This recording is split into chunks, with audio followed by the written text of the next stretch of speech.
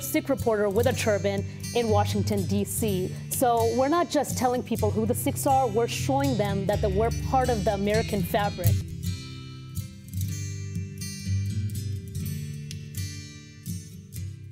Here we have Harpreet Kaur and Manmeet Singh, founder of Such Productions. Harpreet Kaur recently won an Emmy for producing a segment in the TV show Maryland Farm and Harvest, making her the first Sikh woman to ever win an Emmy.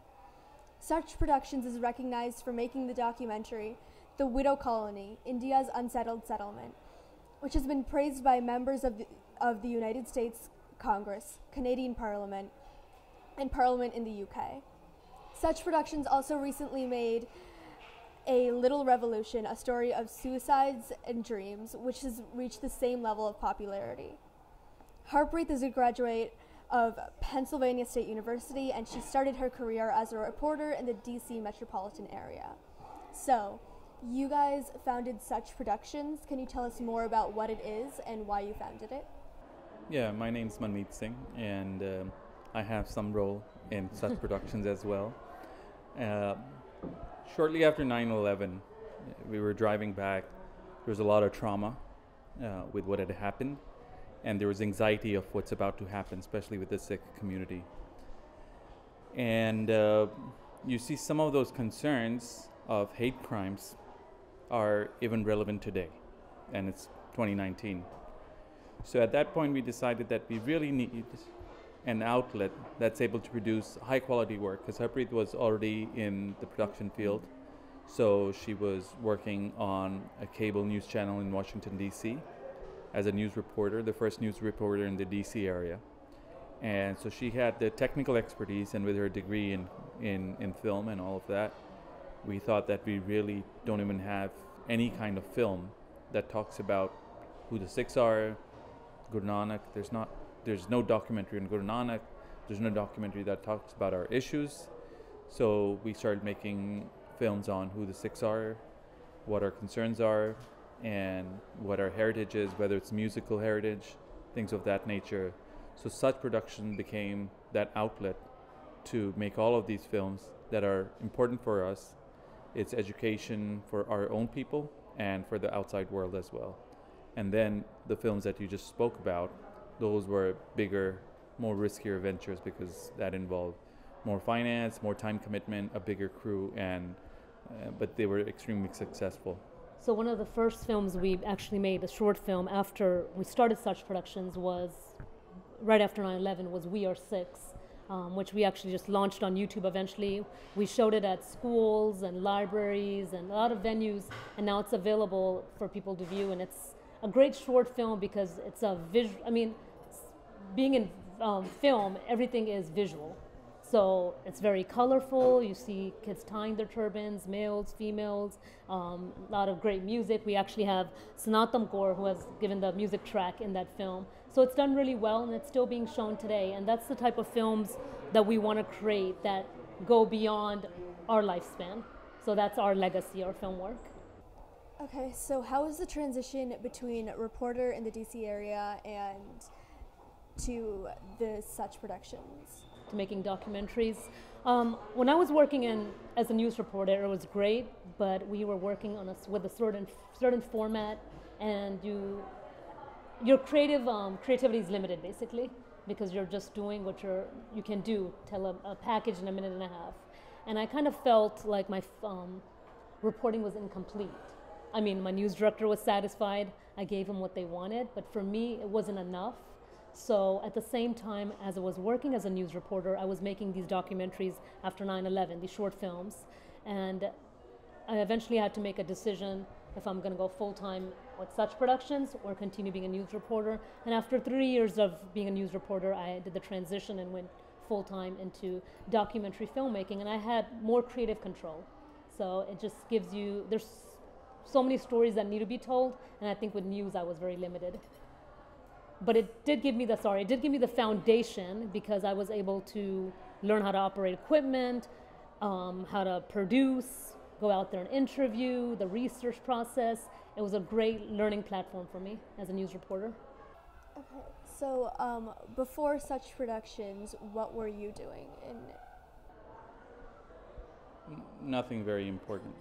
Just, I was with the Fortune 500 company as a finance and operation director, and but my passion has always been in the arts side, music, film, fine arts, architecture, etc., food, travel, and but the kind of music that I enjoy is very serious music, classical music, and the kind of film work that I enjoy is also very serious in nature.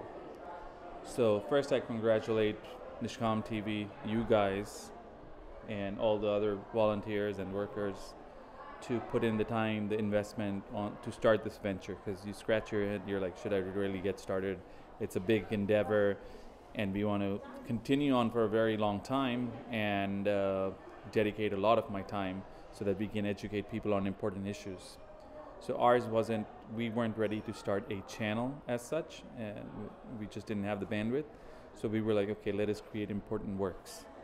And at that point, what I was doing was enough to sustain ourselves as a family. And Harpreet decided that she wanted to quit her daytime job and go full-time with such productions. So that worked out because I could support her. But then once you go in that venture, it is a very expensive venture in terms of raising funds, getting a crew together, going to India, then going back to India, then traveling over there, taking your equipment there, buying new equipment, bringing it back, taking it to the studios for editing. Things were a little bit different. Offline editing was just taking off. I mean, in your first job, you actually had online editing where you were going through tapes and cutting the tapes and switches and all of that. So we were just going into that digital era. HD wasn't even popular at that. Well, it was birthing at that time. I mean, things are so much more easier everything now. So it is inspiring to see Nishkam TV encouraging the youth, young people. It's amazing to see you right here interviewing me and all these young faces behind the camera, sound person, learning all these things. It's really heartwarming because we want to see the next generation step up. So, I mean, we want to have people out there who are making important films, telling our stories. So hats off to all of you and your team. It's really inspiring because you can learn, and I say this to everyone, you can learn how to use equipment, you can learn what goes behind interviewing somebody, asking them important questions, but it's difficult to learn how to tell a story. That comes from within. So the hardest part is finding the stories you want to tell and putting everything into it and telling those stories. That can't be taught, that has to be felt. So thank you for that. But you were the first Sikh woman to ever win an Emmy, so can you tell us about this television segment you produced? Sure, so I work for Maryland Public Television. I'm a producer for a show called Maryland Farm and Harvest, and we've got over 12,000 farms in Maryland. So for our show, we go around Maryland, finding the farms that we want to highlight, and every season it's got to be a different farm. You can't repeat farms, and we tell stories about dairy. Where does the food come from? The importance of the food, putting a face to Maryland agriculture. So when people are driving, our show, Maryland Farm and Harvest, is one of the most highly watched shows on Maryland Public Television. It's very popular because it's entertaining and people like to hear about food. And when people think about farming, they just say cornfields and tractors, but when they watch our show, there's so much more to it. You've got dairy to milk, dairy to yogurt, beef stories. So all our stories are very entertaining, and they've got action and movement, and so the awards actually, those are part of the territory in the field of media.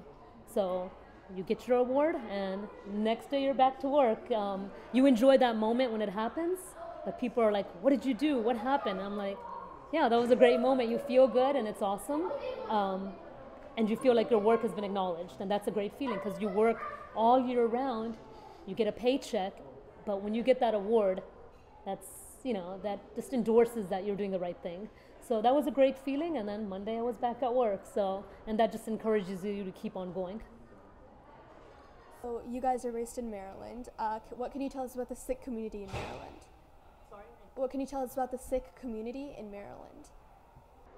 The Sikh community in Maryland is really like any other big city. You're in Washington, D.C., the mid-Atlantic area. We've got about, I'd say, 12 to 15 gurdwaras. And if you really want to size it, you should come to one of the melas. You'll see 10,000 cars, free entry. It's happening. Actually, the big thing that's happening this year is August 31st, 2019. We're going to do a big commemorative event for the 550th birth anniversary of Guru Nanak Dev Ji. And they're going to be on the National Mall. Thousands of people coming from all over. So I think the Washington, D.C. community is a very mature community. They're very closely following what happens at Capitol Hill. So from a political viewpoint, they're very engaged. So that's why you've got organizations like SALDEF, you've got Sikh Coalition, you've got such productions, you've got a lot of educational institutes like Guru Angad Institute of Sikh Studies, which is the biggest Gurmat Sangeet school. In fact, if you ever come to Washington, D.C. area, that's a school you really should see, because you see a school where you'll see 50 Dilrubas, 10 Sarangis and all of this. It's a phenomena that's nowhere else in North America. Then you've got other institutes where they do a lot of Sikhi Prachar outside the Gurdwara. You've got Kaur Foundation, which is one of them. So that's why when such productions came in, we were like, okay, we're going to focus purely on media. And that's why when you look at Washington, D.C., and I would say America in general, the dynamics of Sikhs in America, they're more progressive, they're more panthic. If you see Europe it tends to be more orthodox. India is, of course, very traditional in its following of Sikhism. So America is always just out there in terms of understanding Sikhism and then trying to promote it. That's why Nishkam started here and not in New Delhi. And then connecting it back to the film stuff, I was raised in Maryland, so we've screened around the whole world. But the screening that really felt good was when we did it back home, and I showed the Widow Colony the first time and A Little Revolution the first time in the theater. And all the gurdwaras, putting all their political and their differences aside, everybody showed up. It was amazing. The response was great, and it felt like, okay, this is my family. And it was such a great feeling. And I told Manmeet, we've screened everywhere. We screened in the parliament, and those are great achievements. But seeing your Sangat support you, that makes you fly. So that was a great feeling. So for such productions, what are your hopes for the future of the company? Well, we want to keep creating meaningful television, films, issue-based things, whether it's documentaries or narratives. Like I said, we want our films to be our legacy. People always talk about names or kids. For us, our legacy is our films, and we want, you can go 50 years from now on the shelf, you'll find the Widow Colony, and you'll be educated about 1984. And it's the only film out there, the first film on the widows, giving them the opportunity to tell their story, to testify. And the whole film, there's only 7 minutes narration in the 60-minute film. So the rest is all told by the widows and the subject matter experts. Yeah, I think here's how I see it. There's Jat and Juliet. It's a great movie. People laugh about it, but nobody even knows that there's a Jat and Juliet 2. I haven't seen it. But in 10 years, nobody will really care for it or remember it. But there's a part of Punjabi cinema where there was Long Da Lishkara or Chand Pardesi. It became classics, and the shelf life of those films is generational. So when it comes to such production or a film like The Widow Colony, if you go see The Widow Colony even today, it will move you to your core. And it is such a profoundly serious endeavor in terms of Sikh films, Sikh storytelling, that, even today, we are into the 15 years after it was made and released. It is one of the most important works done in Sikh cinema. And it only not just talks about the condition of the women in 1984, but it's also a statement of, at that period, we were able to gather the funds, the organization, the maturity to say, okay, we need to document the story of these women, and now some of them don't even live anymore. So now you have a document of their voices, of their stories.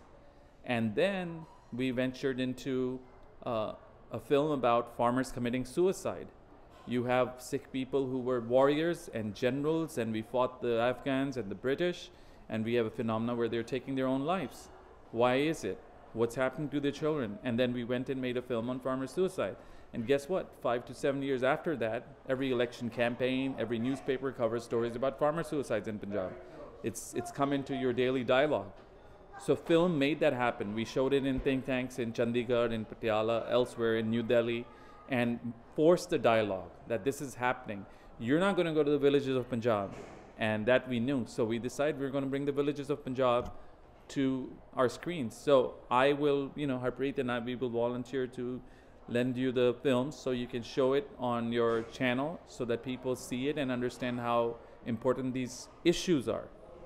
So. And the films that brought people together. When the Widow Colony was screened, we had Sikhs, Hindus, Muslims who came out. Yeah. And people spoke. I mean, we had a Muslim guy who said, I came here just to see what noise you guys are creating and this hate between Hindus, Sikhs, and Muslims. And he goes, I'm ashamed. Today I leave as a better person after watching this film. And he had tears in his eyes because he said, for the first time in my life, I understand what happened in 1984. This is the truth. So the power of media is amazing. And when you hear that kind of feedback, you know you've made the right film and you've told the right message. Yeah, we showed in like 15 to 20 festivals. I think only 2 of the festivals were Sikh festivals. They were all non-Sikhs and Indian festivals. And the what was it, Asian India Festival in New Well, York? we opened it in IFLA, International Film Festival of LA. Deepa Mehta was there with her film Water, which she released. That was on Widows also that year. Nasruddin Shah was there. Steven Soderbergh was Steven there. Soderbergh was there, and we opened our film over there, and it was phenomenally received. Anurag Kashyap, who's a big name, he came and he's like, Manmeet bhai, aapki documentary kamal ki hai. So people saw that we seriously want to create document. How many Sikh documentaries are out there that talk about the Sikh Raj or the Sikh issues or economic issues, cultural issues? Nothing. It's all just entertainment cinema, which is great. It helps Punjabi that it brings out other advantages. But something that lives through generation, we really need to seriously think in investing that. Okay, so you guys are doing great work for the Sikh community, and we thank you for everything that you've done. And we hope to see more powerful pieces like the one about widows and farmer suicides in the future. Thank you for talking with us. Good luck to Nishkant team. Thank you. Good luck to you. Thank you.